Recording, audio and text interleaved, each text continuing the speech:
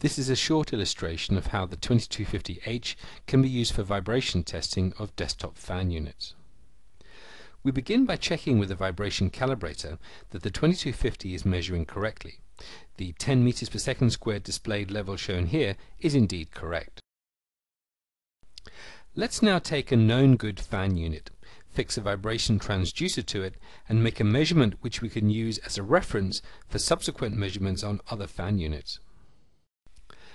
Here we can see the color touchscreen display of the 2250, showing the vibration spectrum for the fan unit we are currently testing. By measuring for a short time and saving this as a reference, we can check other units against this known good spectrum. In this example, we have created two tolerance windows, one to identify low frequency vibration components which would be predominantly related to the fan's motor, and a second higher frequency tolerance window which would be related to the fan unit's blades. This therefore provides information about the main source of vibration when we identify a fan unit exhibiting higher than specified vibration levels.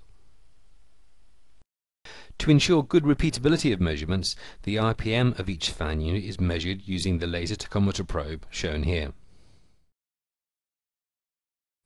Okay, so let's take a fan unit from a batch which we'd like to test.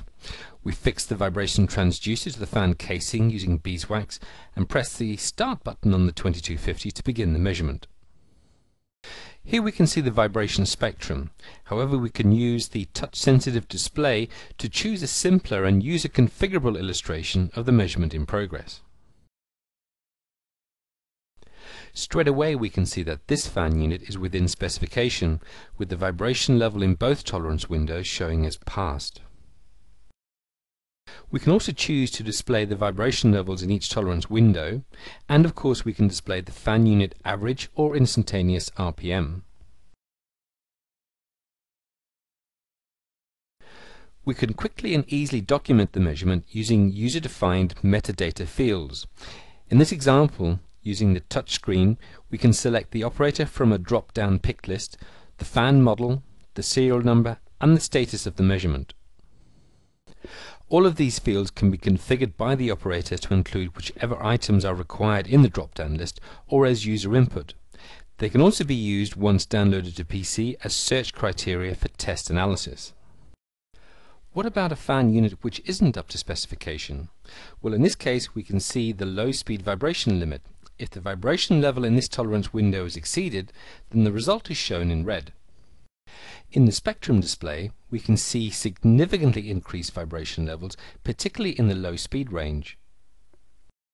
Let's stop the measurement here and document the test in the same way as previously, using a few taps on the touchscreen to update the metadata fields. This time the status was not OK, and the serial number field is updated using the virtual numeric keypad. We also have the option to further document the test by pressing the commentary button and simply talking to the 2250, detailing any particular observations about the fan unit or its operation. This is then stored with the measurement data as a voice commentary. It is also possible to store the raw vibration signal for post-processing and analysis.